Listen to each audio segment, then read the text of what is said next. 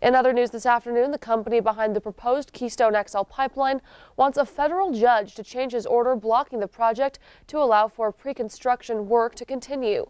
U.S. District Judge Brian Morris has set a telephone status call Wednesday afternoon to discuss the company's request.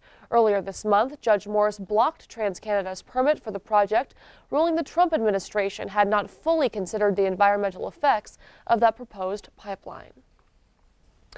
Well, imagine looking out to your backyard and finding it completely gone.